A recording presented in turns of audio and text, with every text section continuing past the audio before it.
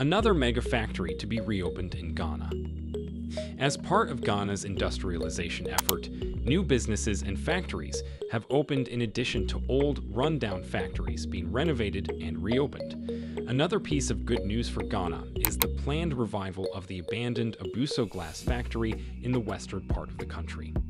Millions of glasses and bottles were originally produced and supplied by the Ghanaian glass factory in the Poorest Uni Valley area for the beverage industry in Ghana and elsewhere. Stick with us as we highlight the government's preparation towards the revival of this mega enterprise, what this means for the Ghanaian industrialization agenda, and all the details surrounding its revival. The factory, however, has been closed for roughly 20 years and has not been operating for so many years due to a lack of machinery maintenance and capital. Before we begin, as always, I would appreciate you to give a like to this video and subscribe to this channel as well. The Abuso glass factory, which is currently having operational difficulties, will be taken over, according to the Gihok Distilleries Company Limited. In the western part of Ghana, in the town of Abuso, close to Tarkwa, the capital of the Wassa West regions, is a glass manufacturing business called the Abuso Glass Factory.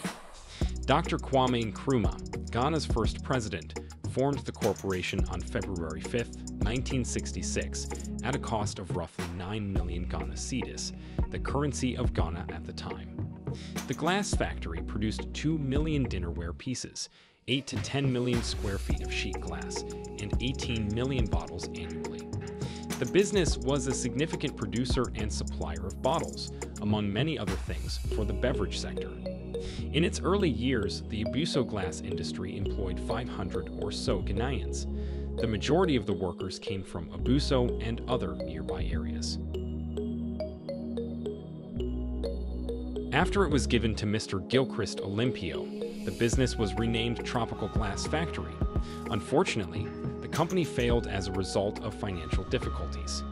In 2003, the Ghanaian electrical utility decided to seize the power supply for the Abuso glass factory's operations, and the factory was therefore put on a diversity Charleston. The government stated ambitions to bring the business back to its former glory in 2017, but a takeover of the Abuso glass factory wasn't started until Gihok Distillery Businesses Limited was identified as the investor in 2019. As Gihok themselves were once its customers, buying bottles for its top-tier Lego brands, the management of the alcohol company, led by their managing director, Mr. Maxwell Kofi Juma, paid a visit to the premises located in the western region of Ghana to assess its current condition and formulate a way forward for its rehabilitation. The Abuso Glass Factory, one of the top producers of glass and bottles in West Africa, also provided services to businesses like Coca-Cola and Guinness. The investor's decision to restart the business is a wager to save money on the cost of importing the vital raw materials from overseas. The manager of Gihok stated that West Africa, specifically Manchuria, Burkina Faso, and Ivory Coast, has enormous market potential for the glass bottle sector. The general director of Gihok Distillery added that we anticipate finishing the factory's rehabilitation rapidly and beginning actual production in the next months.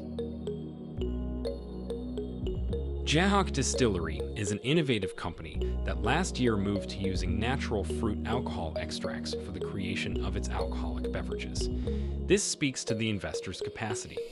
The enterprise, the first sophisticated distillery to be built in West Africa under the Industrial Development Corporation of 1958, was founded to take use of the country's wide variety of foods. It has mastered the skill of distillation, refinery mixing, and the production of many kinds of alcoholic and non-alcoholic beverages over the years. The Western Regional Minister-designate, Kwabena Okier Darko Mensah, spoke at the Appointment Committee of Parliament and said that the government is assisting Gihok Distillery with its rehabilitation so that it can begin actual production very soon.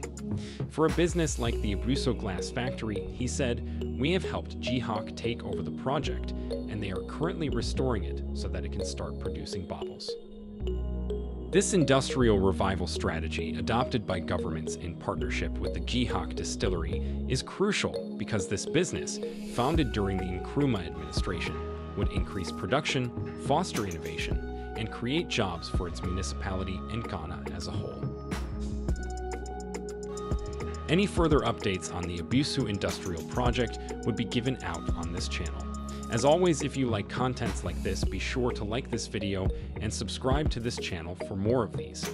Remember to turn on notifications to get alerts of newly released videos from Africa Reloaded.